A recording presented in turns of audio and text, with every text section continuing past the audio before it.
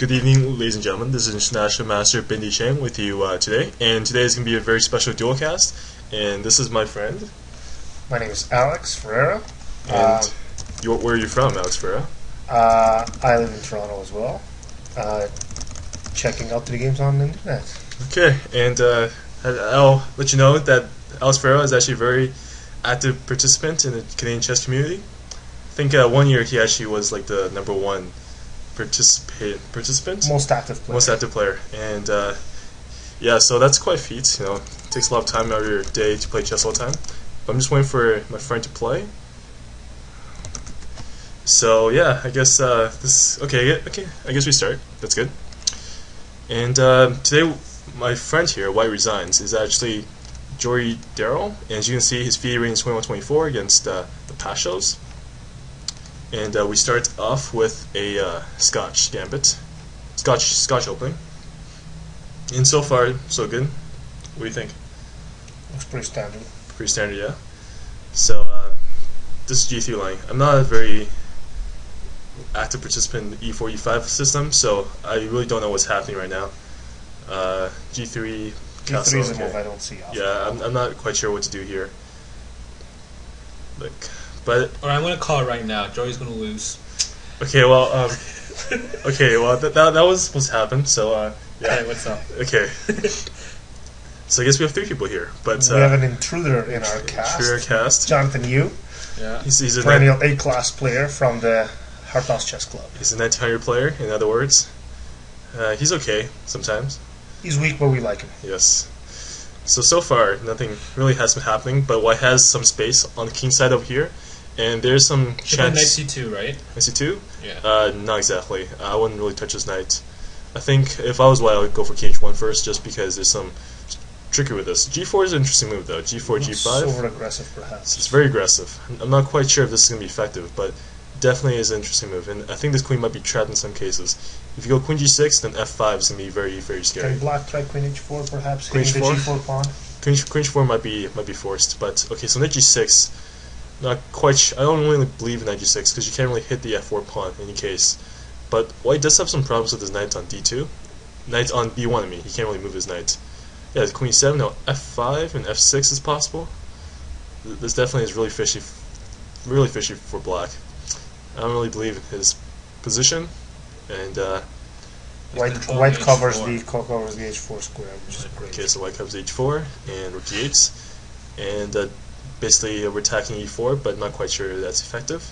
Yeah, White's position is really, really good right now. He has a lot of space, and F5, F6 is always in the air. Should black try to counter with F6 or F5 somehow? F5 here seems to be interesting. Actually, yeah, okay, there you go. That's a nice call. Hey, you can probably hear us. F5's a nice call. Okay. It looks like if he lets White push it himself, then black could be in more serious trouble. Although this is the kind of move you don't normally want to make, right? Exactly. Queen G3, okay. So this is definitely interesting, because I think that White should play F5, F6 himself, but he lets black play F5 here.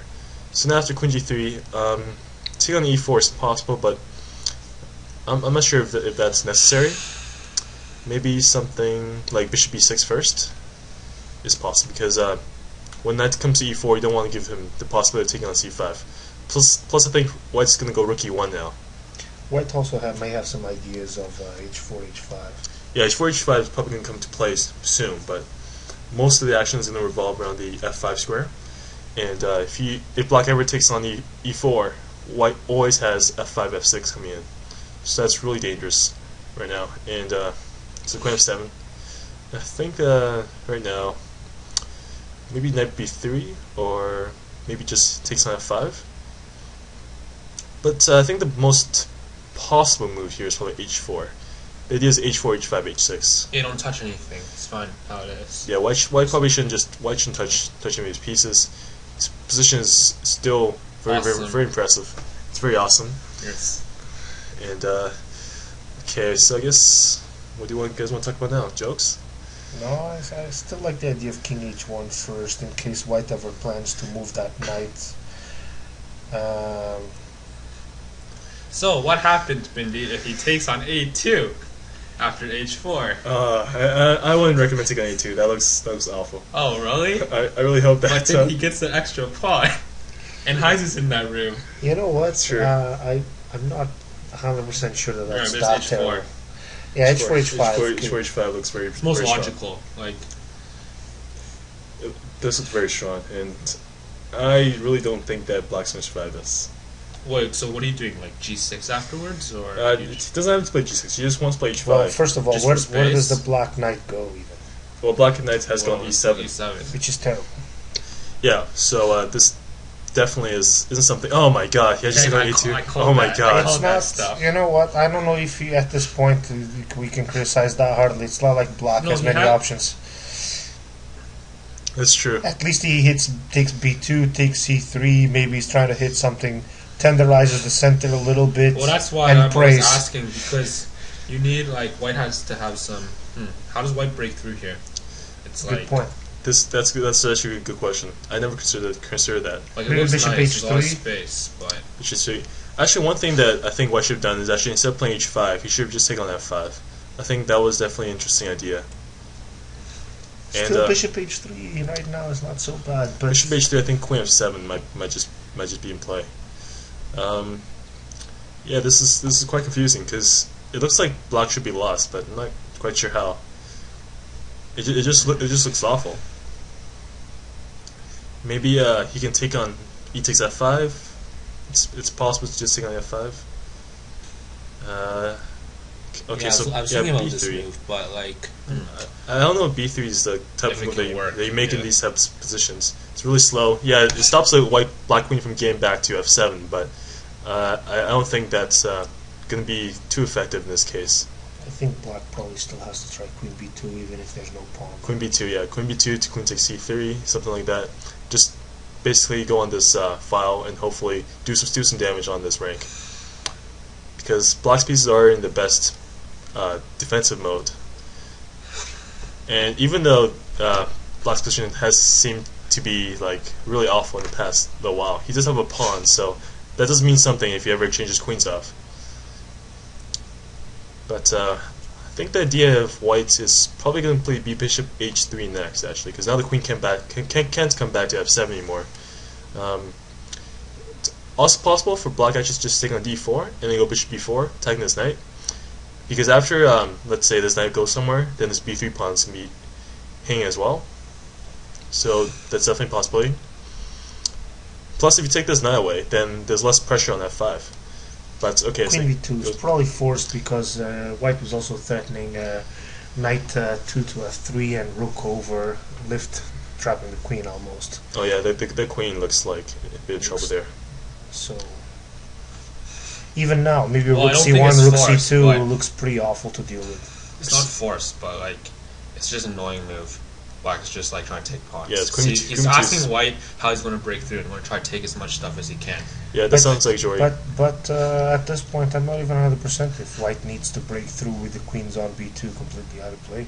Well, he's never going to trap it, really. I'm not so sure. if he just loses pawns without doing anything, he's likely going to lose the game because he's overextended and then when center will open up. Like he has to do something, in my opinion. If White just does nothing, he's going to lose.